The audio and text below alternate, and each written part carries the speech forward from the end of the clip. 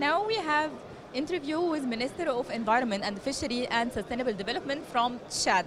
Welcome to our program, Zoom Africa. Thank you. So you are here in Kinshasa. Yes. As the head of delegation from Chad. Yes. To participate with the pre-COP. Exactly. So what's the role of Chad to be a part of pre-COP? Yeah, Chad is playing a big role to regulate the world temperature. Yeah. As you see, we have a Lake Chad, but we're playing the role to protect the tropical forest. Yeah. The tropical forest is the second after the Amazonie to regulate the world temperature. Yeah. And Chad is the door, the desert. Everything is coming from Chad to the tropical forest. So we're playing an important role, because when you have gold and you have diamond in your house, you gotta make sure that you have your door is it's locked. Yes. You know what I mean? So that's Chad is playing that role, and we are very happy to be here in this pre-COP. Yeah. And it's an African COP, and again we have a strong relationship with Egypt. Yeah. So whenever Egypt goes, Chad has to go behind Oh, Egypt wow. and stand up with Egypt. Fantastic.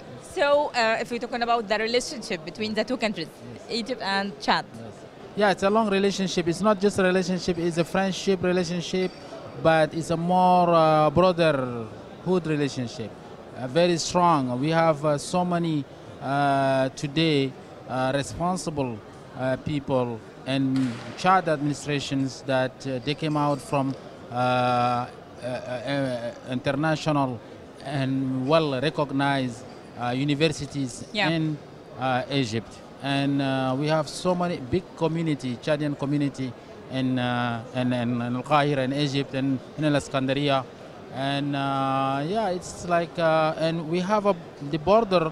Chad doesn't have a border with Egypt, but the border, the Egyptian border is only 40 kilometers to Chad. Oh, yeah. So we are very close. Yes. And we have almost like 3 times a week, we have Egypt Air is coming and going. Oh, that's and fantastic. We have very strong economic relationship with Egypt. So it's like, I can say it's kind of hard to describe, because it's more like when I'm in Egypt, I feel like I'm an Egyptian. And when we see Egypt with so many companies working in Chad, and I can take one example, like Arab contractors, they're building roads, they're building infrastructure, houses. Yeah. So when I see them, I see like the Chadian people. There's no difference between Chad and Egypt, honestly. Yeah, great. Yes.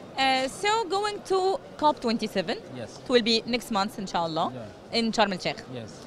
So you will be part of the head of the delegation for yes, the COP. Of course. Yeah. This is an African COP, so it's kind of different to us.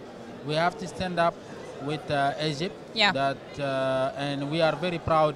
And Egypt is a big country. Like we used to say it in Chad, Masr Dunya. Oh, so wow. which is Egypt is advanced country and can handle all this, but when you go to the battle, if you have your brother and sister behind you, it's always better. Yes, so that's exactly. why we think this is an African COP, and we gotta stick together, work together, and look at the same direction with Egypt together.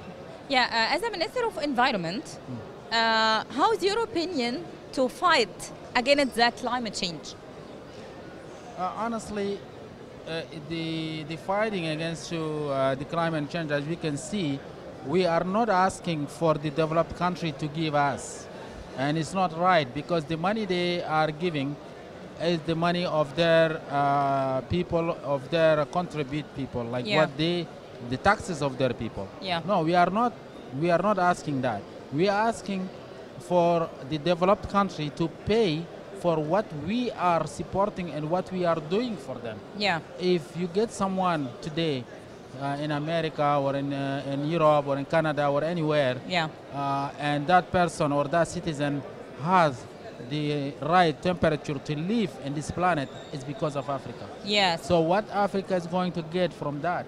Because we are playing an important role, like I said now, in terms of regulate the temperature, in terms of responding to the climate change by the natural resources that we have. But are we going to benefit from that? Yes. You know what I mean? We provide you service. Yes, exactly. We provide you, when you provide service, you have to get paid. Yeah. So we are providing something, you know, for the rest of the world, but what are Africa is going to get? Yes, that's exactly. That's why we ask them to stand up for Africa, and you know, they have to respect their commitments. Yes. So we can build. We can fight against this climate change, and at the same time leave a planet to the next generation that everybody can be happy and live in it. Yes, exactly. Thank you so much, Your Excellency, for your time. So thank you. Thank you. Thank you again.